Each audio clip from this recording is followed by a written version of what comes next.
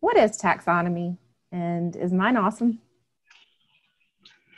So we often get asked or do a lot of asking ourselves about taxonomy. And when we say taxonomy, what we mean in the smallest scale sense is a set of organized words that are managed by an organization to describe a different thing. And, an easy one to understand are regions of the world.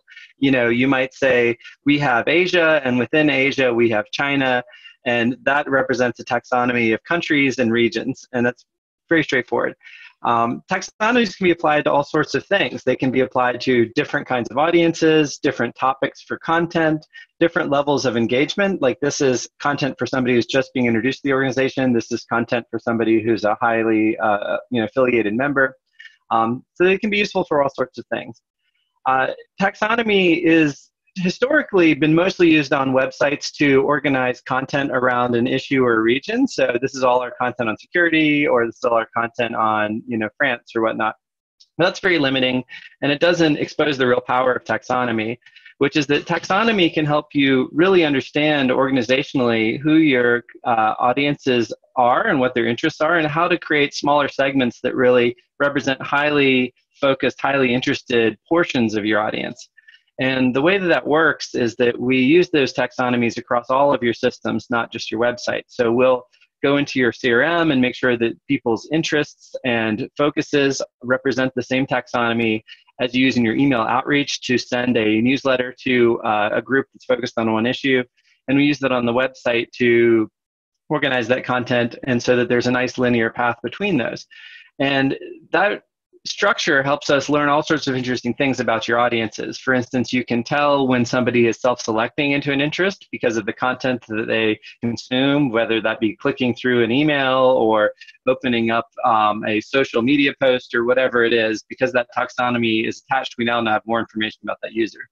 It also helps you understand when your taxonomy isn't quite right, or when interests might be clumped together. So everybody who always reads about technology also reads our mobile phone content.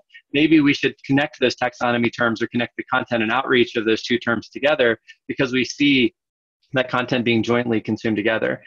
And that would be much more difficult to tell within your analytics or within your reporting if you didn't have those taxonomy terms applied, because what you'd really see are two individual articles that are connected, but you wouldn't see the broader topic about those articles that connects them. And so taxonomy is really valuable in important organizations to help them understand their audiences, what they're interested in, and to ensure that all of these tools are working in concert and in harmony. Because if the taxonomy is only on the website, then you're having to discover a whole other set of interests and profile information in the CRM, and those can be at loggerheads or not quite synced up. And it also leads to people having hundreds of synonyms for the same thing. Like, Asia is a good example. It might be Asia, it might be Eurasia, it might be, Southeast Asia, it might be East Asia, it might be the Pacific Rim. And people might be all talking sort of about the same thing, but not quite the same thing.